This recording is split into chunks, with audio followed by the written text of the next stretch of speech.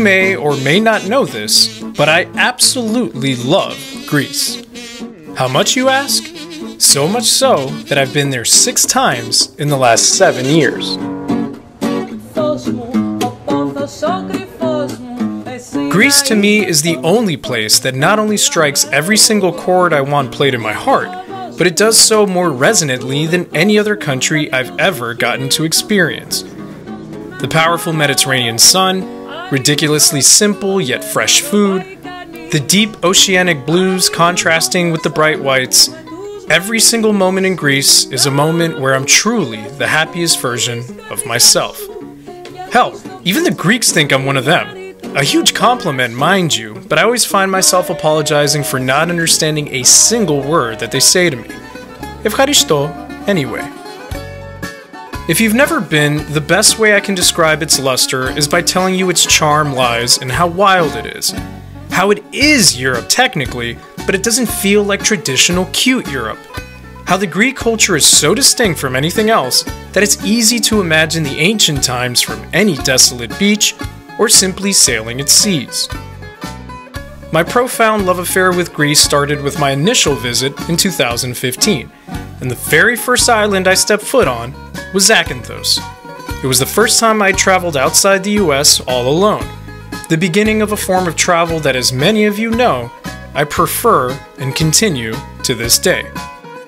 So in a sense, you can say, this island is where Mitchell travels as you know it today began. What drew me to the island were the things that you find online. What kept me coming back were its people. The ease at which I could create a bond with locals that on the surface was fleeting, but endured year after year. Almost as if we had hit the pause button on life from the time my flight departed until the time my return leg had landed. So this story's not about pretty beaches. It's about returning to friends and memories on an island so far, yet so near to my heart. So then, Zakynthos. What should you know? First off, and this is a big one, it's in the Ionian Sea, meaning it's on Greece's western coast facing Italy. Now that's important because it's not in the same route as your typical go-to Greek islands like Santorini. No, that's in the Cyclades. Way different vibes and much easier to navigate to and fro. To get to Zakynthos from Athens, the smartest option would be a 45-minute flight. It's either that or an existential crisis-inducing 5-hour bus plus ferry option along the mainland. There's a clear winner here, so don't be stupid and book ahead. Most of the action on the island will be found on its eastern coast, so that's where you should end up staying unless you hate human contact. I like to stay close to Zante. That's the name locals give the island's main town that bears its name. More on that later, but for now, just know that you can't go wrong with there, Argasi, Laganas, or Planos. Another thing you should keep in mind is that all those postcards of Greece with the barren islands and smooth white buildings, yeah, you won't find any of that here. Again, that's the Cyclades. The Ionians were heavily influenced by the Venetians during their time here, so instead of white, you see stone and warm colors. Not as cool, admittedly, but it works. What you'll also notice is how lush this island is. There are actual trees here, like green trees and shrubs. That's because it rains here in the winter, creating some fertile ground. You mix the green with the stark white cliffs, and well, you got something special. But when the lights go off on the high season, and that last British girl pukes outside a beachside bar, there's another industry that keeps Zakynthos busy and afloat through the rainy months.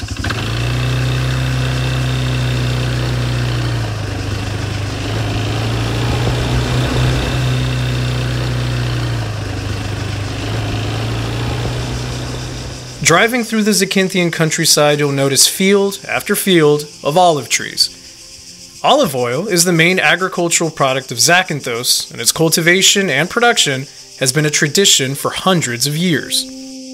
With roughly 8,500 family farms, it's hard not to find one of these fields sprinkled about.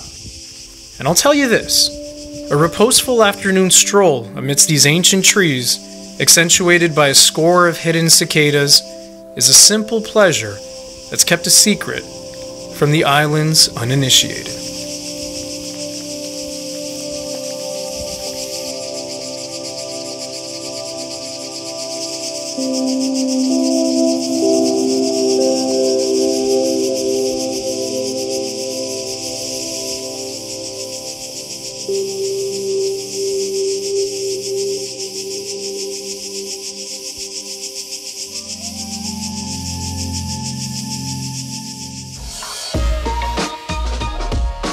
Zante, otherwise known as Zakynthos Town.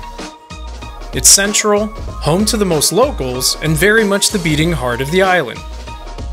The town isn't exactly some large, intricate city filled with a bunch of things to do, but neither are most towns on Greek islands anyway. That's just never really the point. But Zante offers the port, and with any port comes a development that attracts good restaurants, bars, and more importantly, the people that those places employ. People usually from a nearby village, Athens, or in some cases, another EU nation altogether. So cheers. So cheers. Nice vacation. Thank you. It's a nice vacation, and to these pink butt plug looking straws or whatever this is. I can't get enough of those. I can't get enough of those. It's my morning routine. Sarah and I go back a few years, to my very first trip to Zakynthos. We have a friendship that seems to never go out of style, as time and again, summer after summer, I catch up with my favorite Belgian expat to chat about life and how it's treating us during the spaces in between. Sarah is my homecoming, a root left growing on an island where mentally, I'm never too far. From the first time I ever came to this island, I envied anyone who lived here. Why is that? I mean, it's paradise. Look at it. It's freaking beautiful. I mean, look, I wish I was living here at least for like 3 months out of the year. Yeah, 3 months is enough. Like, you're coming to the peak season, like, yes, sunny days and everything beautiful, blue sea, beaches, you go to the beach every day, but it's not the reality. Do you think Zakynthos is an island paradise? From like, if I see it from the nature way, yes, I love it. Nature is beautiful. The sea, if you are close to the sea, you're relaxed. I can tell it by myself. I've always come when it's just absolutely gorgeous outside, and you know, it just really is wonderful here. I mean, what's the worst part of living in Zakynthos? There are some downsides as well, like it's not easy to be a part of a small community because people, they are looking what you're doing and they're criticizing a lot. They're nosy. Yeah, very nosy. It must be interesting because a lot of these islands become transient communities. You know, people come, they go within the week. Is it hard to make friends here? Not really, because we don't interact that much with the tourists. Like, if you are local, you find local people to befriend, and right. We're like, I feel like Greek people, because I'm not from Greece, you know, I feel Greek people have great hospitality and they are very honest with each other. So if you make friends, you know that you make good friends. Right. The Greeks embrace you as a foreigner coming to work and to reside here. Yes, not everybody, but I didn't have that much of difficulties, and yeah, you find good people and bad people everywhere. Yeah. So yeah, I was lucky to find good people around me. So a lot of people make the mistake of coming to Laganas. Yeah. Yeah, that's a mistake. Probably. Oh, Laganas. What can I tell you about this little coastal town aside from the fact that it is the physical manifestation of all things ratchet? At the intersection of gonorrhea and chlamydia, you'll find Laganas, a place where teenage Brits and Serbs come to get obliterated, yell alongside their shirtless mates, peacock their supremacy with digital punching bags, lose their heels, cry their tomato red faces over getting dumped by text, and ultimately, finding love with their summer fling for a solid 5 minutes. Look at them go, like a herd of pink bison. Behold Laganas, Love Island incarnate.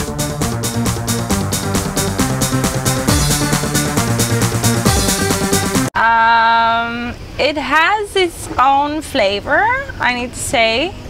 Not my flavor.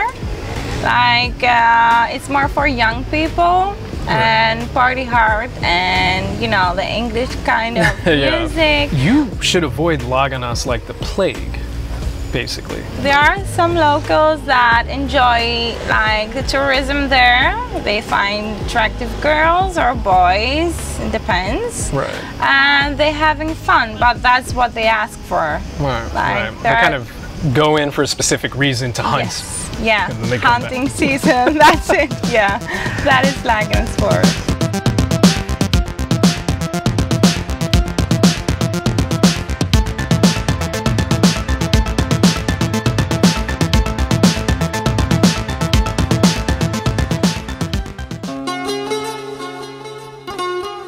We all have our visions of beauty in nature, of an idyllic landscape that enthralls our eyes and satisfies our senses.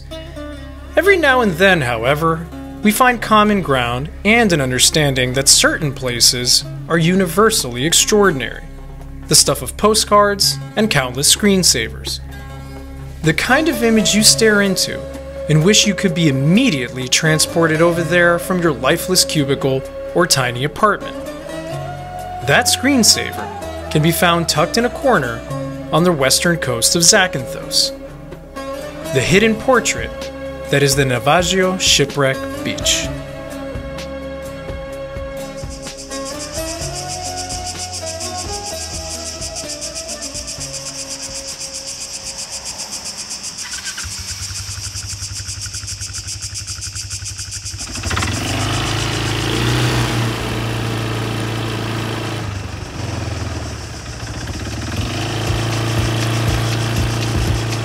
From Zante town, the road to Navagio takes you an hour through the hills and villages of Zakynthos. Sure, it might not be the shortest drive, but thankfully the ever-changing altitudes and views are plenty to keep you visually entertained. Also, there's some strategic roadside stops for you to indulge in if 50-odd minutes of continuous driving is too much for you. So sit back and enjoy the view.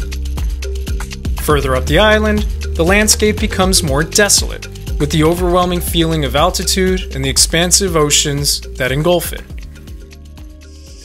But all of that is mute once you reach your destination. Perched up at some points up to 1,000 feet over the beach, the Navagio viewpoint offers perhaps some of the most beautifully unique views you'll find anywhere on Earth. The trail past the lookout is tricky and unpaved, making this hike an apprehensive walk amongst unsteady ridges and ever-shifting clay with chipped limestones. Almost nature's way of telling you you can't have all of your focus on this immaculate portrait.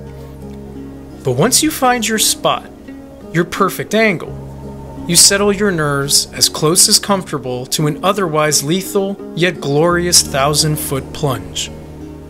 As a man who used to be terrified of heights, I can tell you my palms couldn't be sweatier, but my eyes, they couldn't be happier. For those of you wondering how it's like down at the actual beach, well, all I can say is, the real grandeur of this beach can be found up above the battering winds, a few feet from death, overlooking these jagged white cliffs, harnessed by the lightest blue waters of the Ionian Sea.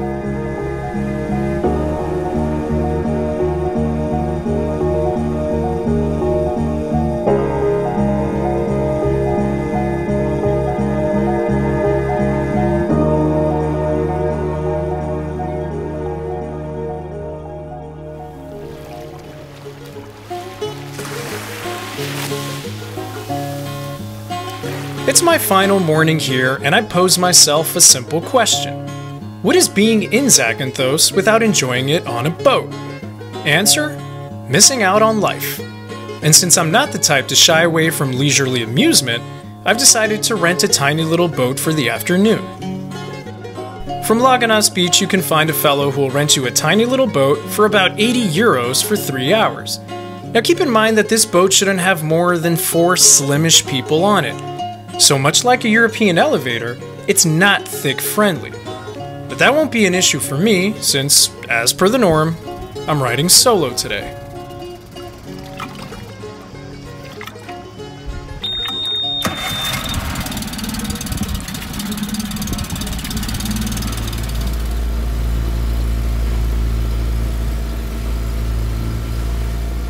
With an Aperol spritz in the bay ahead of me, I set my sights on the Keri caves, zooming past a certain reptilian-looking Marathonisi island. Now it's worth noting that I've never, and I truly mean never, driven a boat of any kind alone until this moment. So it'd be accurate to say, I'm YOLOing this entire thing. And for what it's worth, it takes some stones to drive a toy boat on these choppy waters, having had more experience in the field of making clay pots than this. Experience or not, nothing would have stopped me from doing this. This type of experience for me is unquantifiable. As the hours pass with each dive into the jade blue Ionian waters along the way, I head to the furthest point allowed for these seesawing souped up kayaks, the Keri Caves. And this is where the boat ride really turns into a visual mindfuck. The patented Zakynthian screensaver landscape. The type of exotic beach porn that would make Los LeBlanc cream his board shorts and crash yet another drone. If you stay quiet, you can actually hear the hashtags in the air. Hashtag Lost Paradise. Hashtag Take Me Back. Hashtag Good Vibes Only.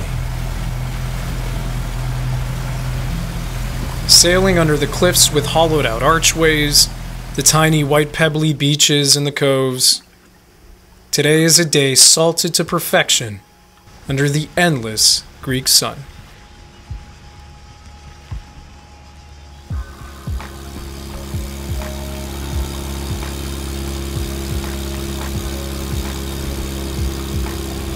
You know, I genuinely hate doing sort of these confessionals to the camera at the moment in the place that I'm covering. I find it a little bit cheesy and kind of overplayed, but when it comes to this moment, it's hard to really express through voiceover and B-roll exactly what I'm feeling driving this boat through these choppy waters, through the little caves and inlets in Zakynthos. So I don't care how cheesy it is. I don't care if I'm holding this mic up. I want you to see the expression in my face and hear it come out of my mouth right now. It's honestly one of the great experiences of my life. That's simple.